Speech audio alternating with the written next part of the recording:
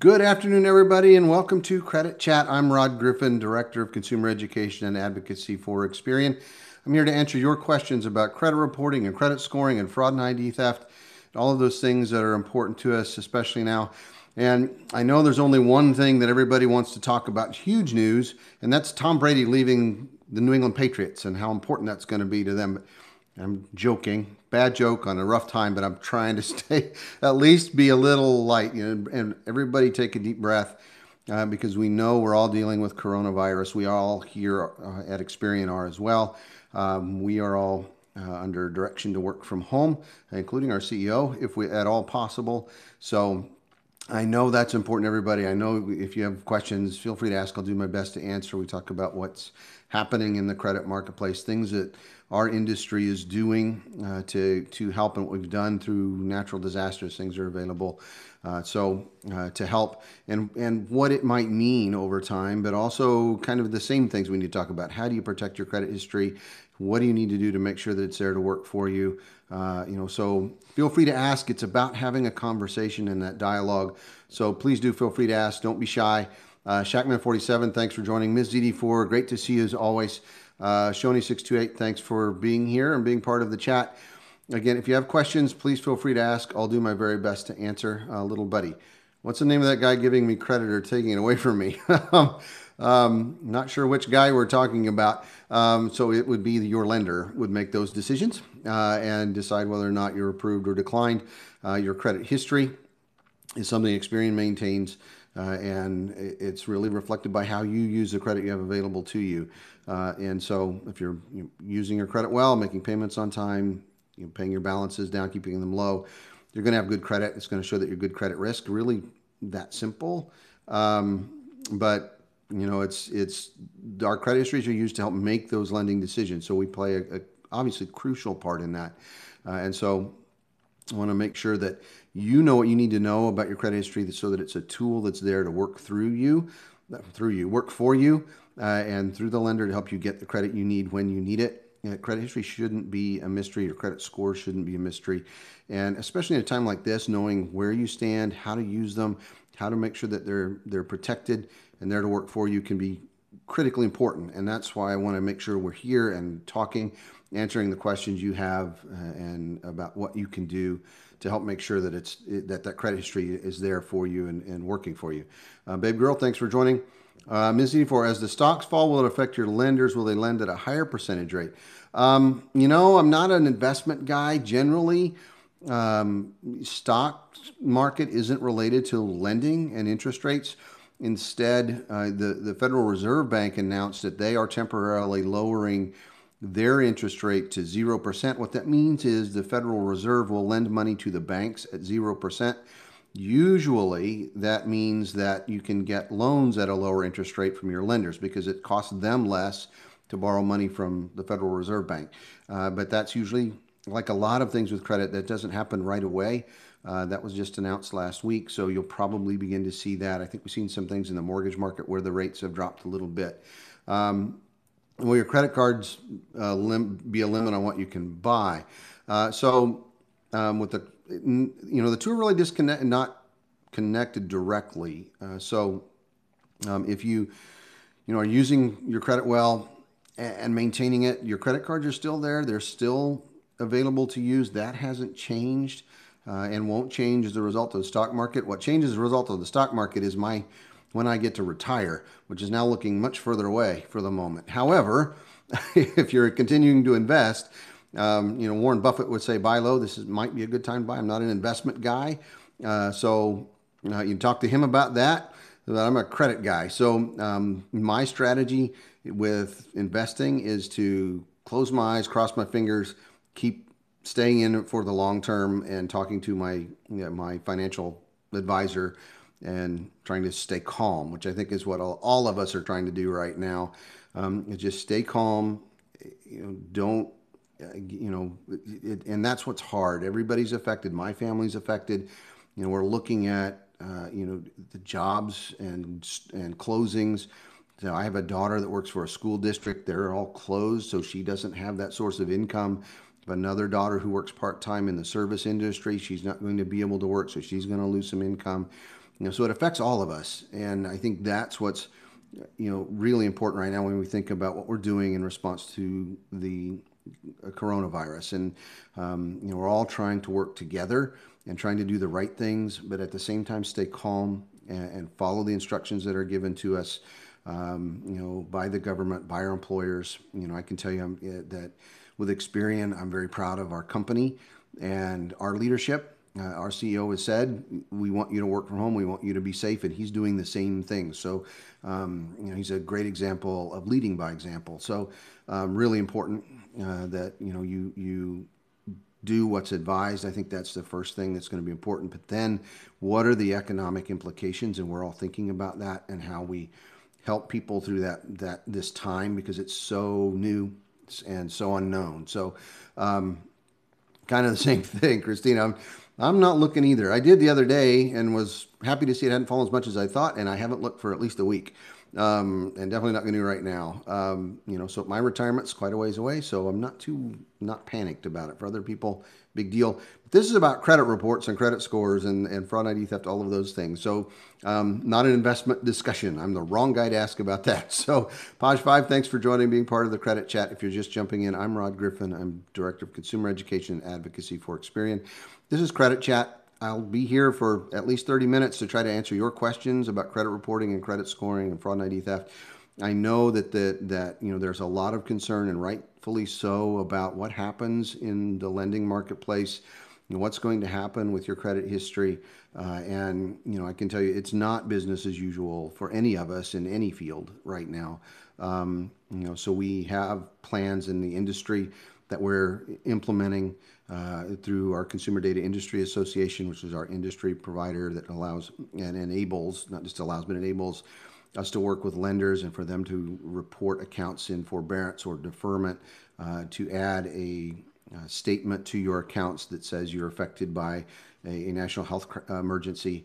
So, and can help protect your credit history and your credit score. So we're doing a number of things to work with lenders and work with consumers to make sure that you are protected through this time as much as we possibly can, and you can enroll in a free fraud monitoring service, so things like that. So lots of things out there that are being put in place and that are happening because we want to make sure that we help people and communicate effectively with people about what we do. So really important. I'm under $8,000 in debt.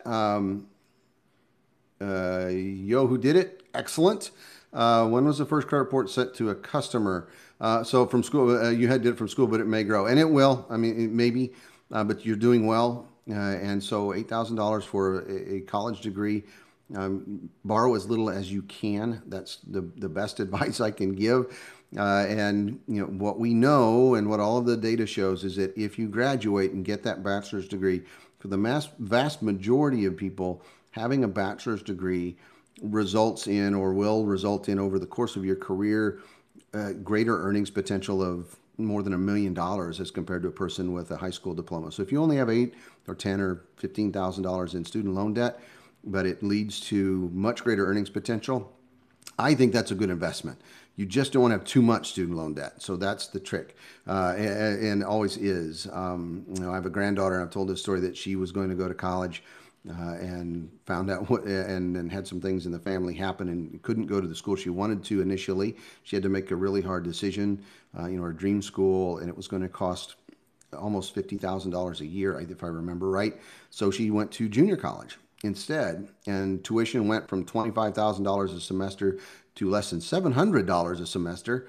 She's completing her 2 years there. Turns out that they offer through a partnership essentially the same degree, 4-year degree through that same school, but through a 4-year university, Texas Tech, I think, is offering it. So she's probably going to finish there.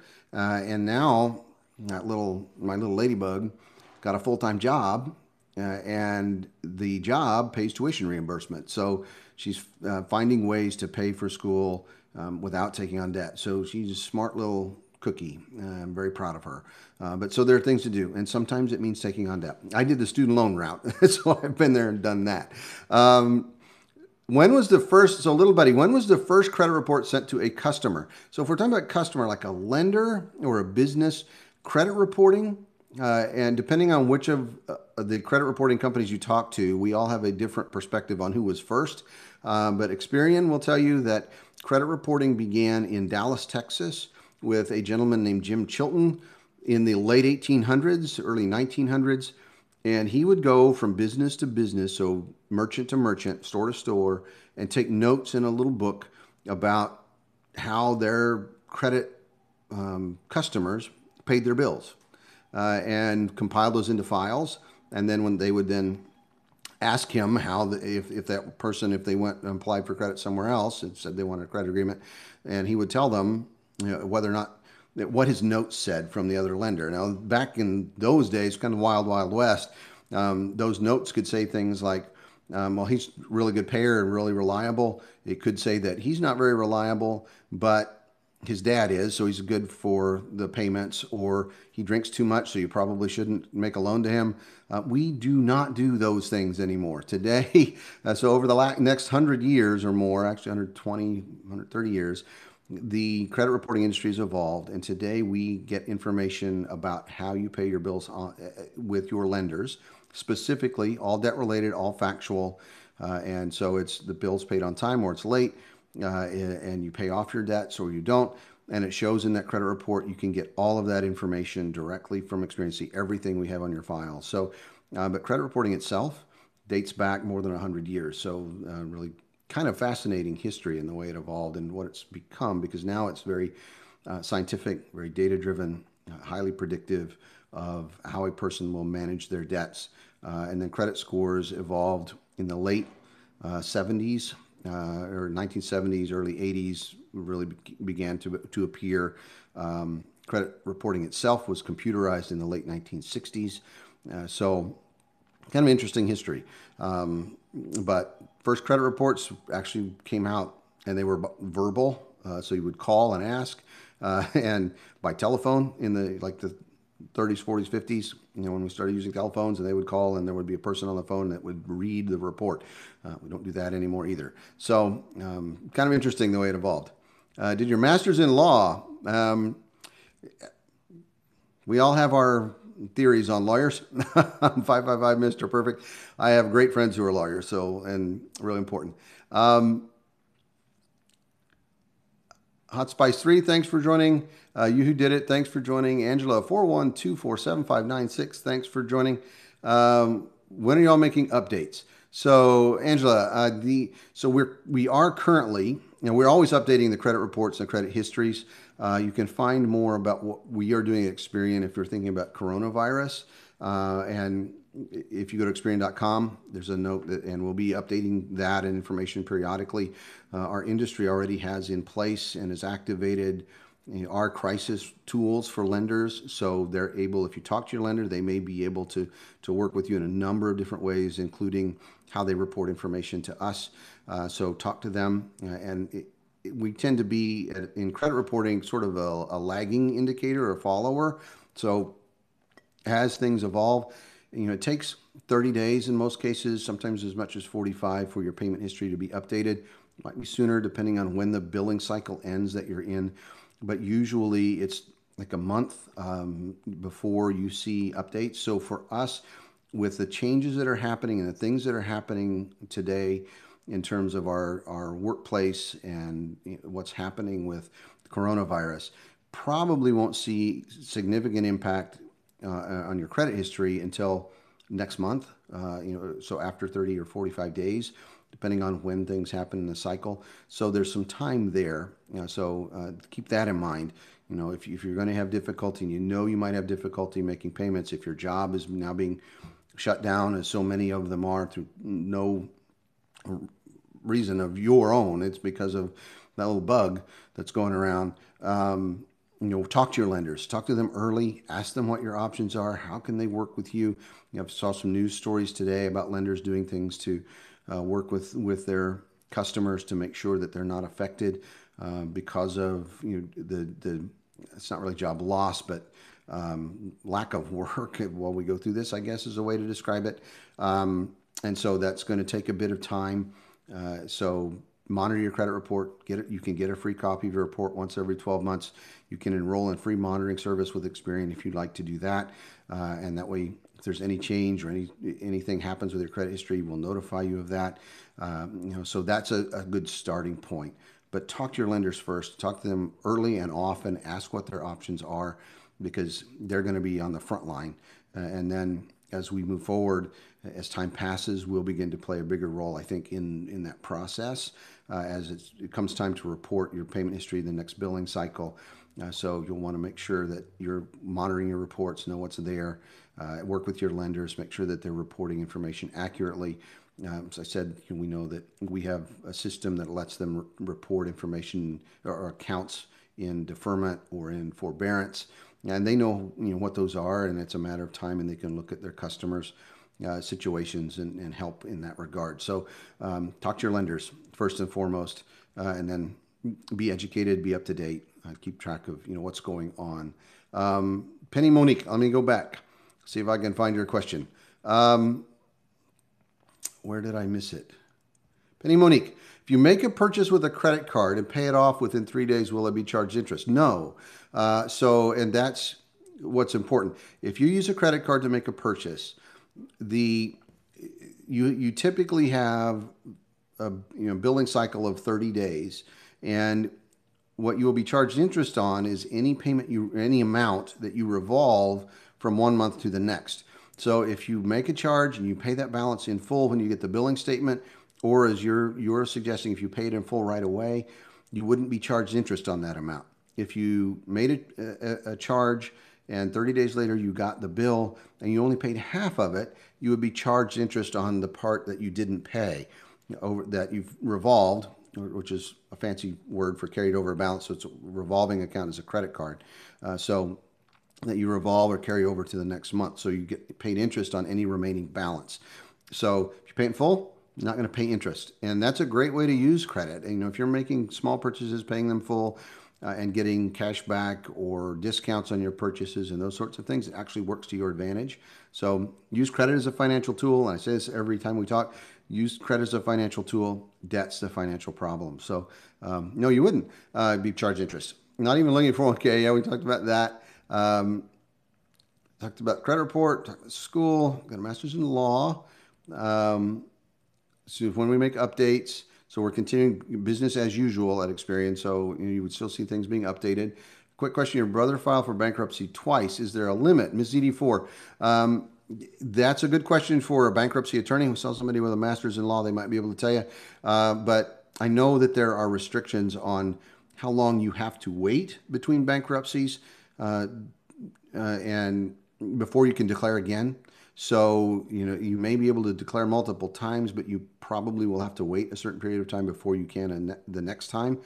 And that's part of the reason that they have that time frame is what they call recidivism. And there's a fairly large recidivism rate, a repeat rate in bankruptcy. And so, there is a limit in terms of how soon you can apply. I don't know if there's a limit in terms of the number of times that you can apply. Good question for a bankruptcy attorney or a court or a state attorney general, somebody like that.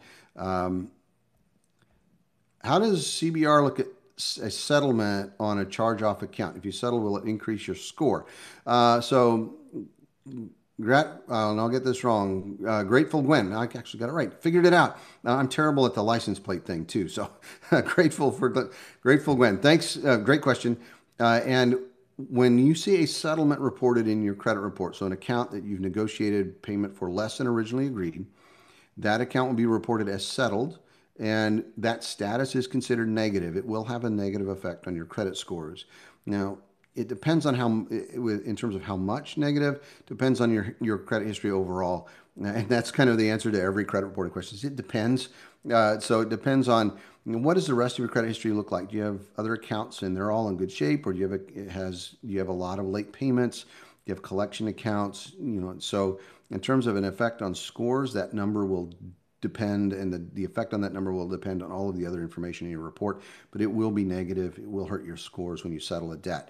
So when lenders get your report, they're going to see that settlement. They're going to have that report scored, and it will have a negative effect. That said, when people ask about debt settlement, it doesn't mean it's the wrong thing to do, but it's meant as one of those last resort things when you cannot manage the debt and have no other options.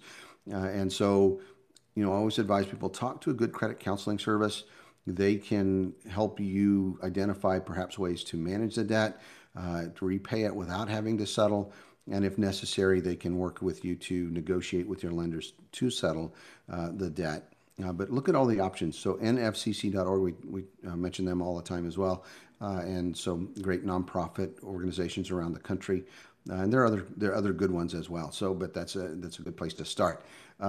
My student loans were reported late in error and it lowered my score. Could Experian fix that? So, Yo did it. What you should do is dispute those accounts. If they were reported incorrectly, go to Experian.com/dispute, and you'll be able to get a free copy of your report if you don't already have one. It sounds like you might. So if they reported them late, if you have a current copy of your credit report that you've gotten within the last 60 days, you'll be able to enter the report number, and we'll show you that report right there online. It's a secured encrypted system. And with each account, there's a button that says, I need to dispute this. And you click that dispute button and then follow the instructions. And it's really simple to do. So you would go to those student loan accounts and hit dispute. It was never late. It would probably be the dispute, I'm guessing, without knowing more. And then we go back to the source of those accounts, so the student lending organizations, and would say, you're telling us that these are reported incorrectly. You need to review your records. The lender is then required by law to review their records and then notify us either that it's updated in some way. So either the late payment would be removed, or they could say we need to update it in some other way, or that it remains as reported. So, and then we would notify you of those results. If you disagree, we strongly encourage you to add what we call a statement of dispute. And you can go online and upload documentation, add a statement of dispute that says, I disagree and here's why. And it lets you tell your side of the story, explain why you believe it's incorrect. And that way, anytime a business or lender gets your report, they'll be notified of that statement. They'll be able to take that into account, and you can talk to them, demonstrate them. And so we tell the whole story. So that's what I recommend you do. Dispute that information. There's no cost to do that. It's free. Will not affect your credit scores in any way. Don't have to worry about anything like that. So if you believe information is correct, you should always dispute it. Bishop 0531, thanks for joining. I'm catching up.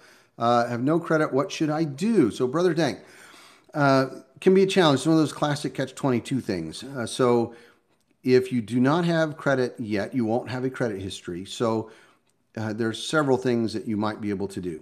One, if you rent, so if you have an apartment, talk to your apartment manager or your landlord and ask them if they will report your positive rent payments to your credit history. And you can search Experian rent reporting and find out how to do that. And they can work with several other third-party companies to report your positive rent payments each month. That gets added to your credit report, can help you start to build that credit report. So you would establish the credit history and begin to build it. So one good way, using something other than a traditional credit account. And then the other options, having someone add you as an authorized user on one of their accounts, having someone co-sign for you, maybe going to a credit union or a bank and getting a small loan, a personal loan for just a few $100s even, doesn't have to be very much, and then pay that off. And that will start that credit history. Once you've started that history, you can go use Experian Boost. So if you go to Experian.com/boost, you can have your positive cell phone payments, utility payments reported. That can help increase your score. And we talk about it all the time, but I've seen scores increase. On average, what we're seeing is about 13 points, but we're seeing people within files or just beginning their credit history, like your situation, on average are seeing a 19-point increase when they boost. So once it's established and you add that boost service, and it's free and it's your choice. So once you give us permission to capture those payments and we access your bank account once a month, capture the utility payments, so water, electricity, gas, or your cell phone payments, your cable TV bills, add those as accounts on your credit report. If you change your mind, you can tell us to stop. We'll stop doing it. So you have complete control over that. And so two options, and then have someone add you as a joint account holder, or someone be a co-signer. Kind of the options that are available. So, but once you're started, then it's a matter of just being consistent. Make those payments on time every single time. Keep your balances low. Get a secured account is a good way to get started. So you put some savings in an account, and you get a credit card tied to that savings account. Make a small purchase every month. It can be $10 or $20. Turn around and pay it right away. So you're not paying interest. You're not taking on debt, but you're building that history, and then it's just time. And so time comes from that. If you're going to pay half, look at your billing cycle and make purchase according. Play the game. Yeah, I mean, J. Romeo, if you're going to pay half, understand what your billing cycle. If you're, and I always say, using credit, whether it's a credit card or a loan, you need to know before you do that, one, how you're going to pay it off, two, when you're going to pay off. So you need a specific date or time frame, and then think about what you're going to have to either delay purchasing or not purchase at all until that's paid off. Taking on debt to make a purchase is a financial decision that requires compromises and thoughtfulness. Because if you're just making charges and not thinking about it, you'll suddenly find yourself in too much debt and then start sliding into deeper trouble and not be able to manage it or recover. So you need to be thoughtful about how you use credit, why you use it, and kind of goes to that playing the game. Well, how am I using credit? Why am I using it the way I'm using it? How am I going to pay it back? When am I going to pay it back? And what do I have to give up? Because it's always a trade-off. Let me see if I missed here. John Sack, thanks for joining. What is the easiest, safest way to improve your credit? 75 Cisco, great question. So I just talked about Experian Boost. If you have credit in place, having those positive cell phone utility payments, that service is just a year old now. Really important and proving very powerful for a lot of people. Very great feedback. We would love to hear from you if you've used Experian Boost and it's enabled you to make a purchase that you otherwise couldn't, or to achieve a financial goal. We'd love to know more about what those are. So let us know, and we'd love to share those stories. But Experian Boost is a good way, a secured account. But beyond that, the easiest and safest way, the things that always apply are, if you have credit card balances that are high, start to pay them down. It's not very exciting. It's not instant. There really is no instant fix. So if somebody comes to you and says, if you do this, you'll have great scores tomorrow, they don't know what they're talking about. So there's no overnight fix. It's going to be time. Time is the most important factor. And the length of time will depend on what these specific issues are. So if you have one late payment, everything else is fine. You catch up on that late payment. Within a month or two, your scores probably bounce back up. If you have a bankruptcy, a foreclosure, things like that are really serious negative issues that indicate high risk, and you're recovering, it's going to take longer. And so you could see months, in some cases years. But that's the fact, and I'm not going to sugarcoat that. It just depends on your situation. But if you pay down your balances on your credit cards, that usually has the biggest effect, the fastest. Catch up on any late payments. Those two things will always be the most important and the fastest. So you want low utilization, balances on your credit cards to be as low as possible. That's going to help the most and the fastest. And then catching up on any late payments, bringing them current.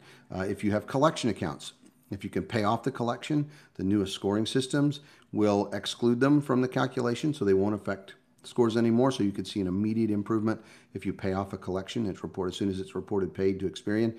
The next time a score is calculated, it will ignore that paid collection. If it's a Vantage score 3.0 or 4.0 or a FICO 8, 9, or 10. Now, I haven't seen 10 in place yet. They just announced that. FICO 8 is the most common score used, so you can see immediate improvement that way. So those are some things you can do. Is it a good idea to refinance your house to pay off credit card debt? So here's the issue. Consider if you're refinancing your home and you're paying off your credit card debt, what are the terms of that loan? If you are getting a HELOC, for example, a home equity line of credit or home equity loan that then pays off that credit card, but it says if you don't repay off this debt, we can take your house, which it can be the case. The question becomes, is it worth risking your home to pay off a credit card debt? So always consider when you refinance, if you're refinancing a home to invest back in the home, or you're refinancing a home because it lowers your payments and helps you manage your other debts well, Absolutely. I think that's always a good choice. But if you're refinancing a home in a way that is being used to make other purchases or to pay off other debts, but that under the contract use your house as security, meaning if you don't fulfill the terms of the loan, they could potentially repossess your house or take your home from you. You need to give that more thought. I would be very careful about that. We see people now who will take a home equity loan to buy an expensive car, and I've seen it over and over. And you hear people, and it's like, why do you want to put your house at risk to drive a fancy car? You need that place to live. So think about it in those terms. It might be the right thing to do, depending on the terms of the loan and what you're trying to do and what your debts are. Maybe not. You just have to be sure that make sure that you're making the decision with full understanding of what the terms of the loan are. I think that's the most important thing. The apartment folks want you to pay them to do so. So usually, see how much. I mean, if it's a nominal fee and they add it to your rent, it's worthwhile to you. It might be worth doing. I've talked to landlords who will do it and heard from people who've said their landlords will report their rent as a benefit to them because they're a good renter and they want to keep them. Others may charge a portion of the cost and then cover part of the cost. So it really does depend on your landlord in terms of what they're doing there. So, that's their decision. They don't have to report, but if you've asked, I appreciate that because we would like them to report. We think it's really beneficial to people, and we know that it's helpful to people and helps you become a better credit risk, helps you manage your finances better, so which makes you a better renter because you're able to pay that rent on time better because you have less financial stress when you have a good credit history and you're able to get loans or access to financial services at lower cost, all of those things. So my personal opinion, not necessarily those of Experian. I always add that in. This is for how much credit card debt you have. So it's all, and credit card debt's important. Ken Sugar 81, can credit card companies reduce your credit limit even though you're never late? Potentially, yes. Yeah, so Jay Romeo's answering my questions before I do. That's not fair. But yes, they can, and it depends on their terms. And if you have, for example, and it will say in the contract, if your contract says if you reach a certain threshold of debt as compared to a balance as compared to limit, they could change your credit limit potentially. If you fall behind on other accounts, there are some credit card agreements. I haven't seen as many recently, but in the past, if you had a credit card, you became late on a payment, and as part of their account review, that credit card company you're talking about saw that late payment, they could reduce your credit limit or increase your interest rates. Make sure you understand the terms of the contract. That's really important. What is it that they're doing?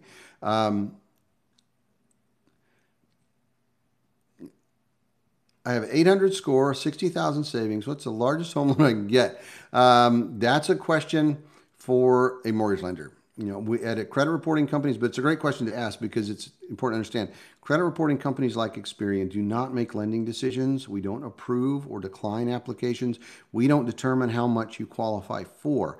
That's what lenders do. So lenders decide based on all of the information you provide in an application, as well as your credit history, how much you would qualify for when you apply for a home loan or an auto loan or a credit card, any kind of, or personal loan, any kind of loan that they may be giving. So your credit report's part of that process, but it's not the whole thing. Lenders are going to look at your ability to repay. So what are your assets and your income? They're going to look at your credit history to see how you've managed previous debts. That's really important. They're going to look at your relationships with them in the past, potentially outside of what you might see in a credit history that they may have records of that we don't. So if, example, you've worked with a bank for 20 or 30 years, we may not have accounts that show that history, but they would see them in their records. So they're going to look at lots of information. Credit reports is part of that. Lenders then use that information to help them make the lending decision and determine how much you'll qualify for. So, question for a mortgage lender. Good idea to get pre-qualified or pre-approved when you start thinking about a mortgage loan, because then you'll know where to start looking and what you need to do. If you're planning to apply, one of the things I do always recommend is get your credit report at least 3, if not 6 months in advance, so that If there's anything that you need to address, you can make sure it's in great shape before you go apply so that you can qualify for what you need.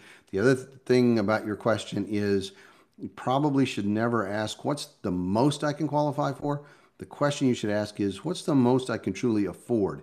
Now, just because the bank will give you that much money doesn't necessarily mean you should take all of it, because you have to consider when you go to buy a house, you're going to have to pay not only the mortgage, but the taxes that go along with it. So it's your property tax, things like your school district tax.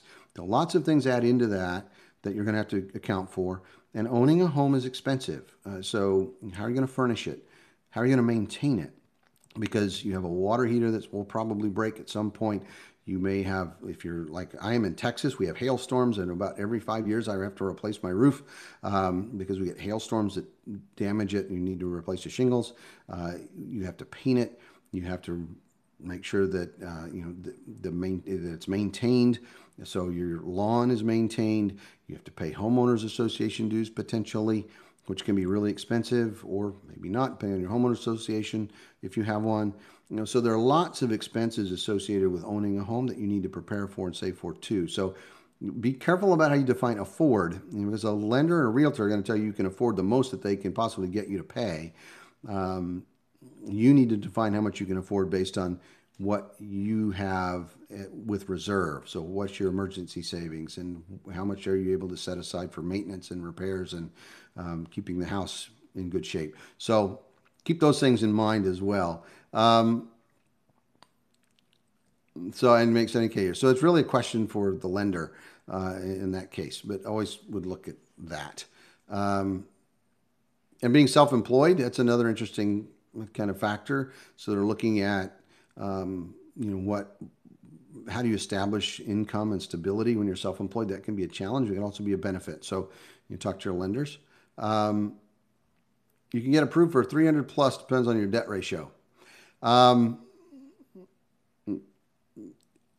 Again, getting what you can get approved for, and this is where I'll disagree with Jay Romeo as to whether or not it's a good plan, because when you're looking at all of your debts in total, just because you get approved for that doesn't mean you should take it or get excited about it, because you'll find yourself house poor. That's what we think of. You'll have a house, but to make those payments, you're going to have to sit in that house on a folding chair with no TV and no cable because you can't afford it otherwise. So don't take as much as you can get, but be sure you understand how much you can truly afford. And afford means you have to have reserve. So, and plan for expenses and those sorts of things. I'm just always cautious because you'll hear lots of things about how much you can afford from people who want to sell you their house. You need to make that decision for yourself and be careful about it. I own a home, I'm paying off a home, and wouldn't trade it for the world. I love it, but I can tell you from experience, it's really expensive, and it's a lot of work maintaining a house. So, I sometimes say, and we have I was talking to one of our mortgage executives, and the other day, and we kind of had the same conversation that maybe a house isn't we don't think a house is the right thing for everybody. There shouldn't be any shame in renting. I've told people if I'd continued to rent an apartment and put all of the money that I have had to put into my home to maintain it into investments, I probably could have retired by now. So, think about those things too, and be sure you're ready. How much down payment are you going to need? All of those sorts of things are going to be important. Do you want to pay points? Points, just interest, additional interest, so you can have a lower interest rate potentially. So all those things are part of it. And houses in Southern California are incredibly expensive. So, absolutely true. And in Credit Wrap Chapter 13, all of our debts are paid back. Just have our home and the second mortgage. So, Tara Jean 123. Patience is kind of part of it. If you have an account that's open and active, say a credit card with a small balance, or pardon me, a small limit, even just like a $500 or $750 limit, make a $10 or $20 purchase every month or every couple of months. Pay it in full right away, so you're not paying interest or carrying a balance. That's going to start to establish that positive payment history. That will help you begin to sort of backfill your credit report and rehabilitate that credit history with positive information. So think about doing that. That's one good way. And then again, if you have a history, Experian Boost can help you in that regard potentially. And make use of those tools that are available to you. Um, I, uh, I, uh, Mohammed, I'm probably said it wrong. I apologize if you did. Welcome. Thanks for joining. Instead of refinancing, try balance transfer. Thought it was coronavirus. So I thought we would talk a lot about coronavirus, but we're not. So because it's still the same issue. You still need to continue doing the same things. You need to keep making those payments on time. You need to continue to, be thoughtful about how you can pay down your debts, how do you manage those debts, but also talk to your lenders, as we said early. So thanks for joining, being part of the chat. We talked a lot, that half hour and then some went really fast. So if you're just joining, I'm Rod Griffin. I'm Director of Consumer Education and Advocacy for Experian. This is Credit Chat. I try to be here 1:30 Central, 2:30 Eastern to answer your questions about credit reporting and credit scoring and fraud and ID theft, all of those sorts of things that are important to you and your financial health, and helping answer the questions you have so you can act on them and use that report to your advantage. So thanks for being here and being part of the chat. Join us tomorrow, 1:30 Central. Pardon me, let me try that again. Join us tomorrow on Twitter, 2 o'clock Central, 3 o'clock Eastern for Credit Chat. And I'll be here Thursday, 1:30 Central, 2:30 Eastern to answer questions again. By the way, Green, happy St. Patrick's Day, even though everything's canceled and closed. But have a great day and hope to see you tomorrow. You can learn more at ex.pn/credit chat. So check out our website, ex.pn/credit chat. Thank you all for being here. Take care, everybody. I know it's a really strange time in our world, and I want everybody to be safe and hope we can help as we all work through this together. So take care, everybody. I'll talk to you all very soon.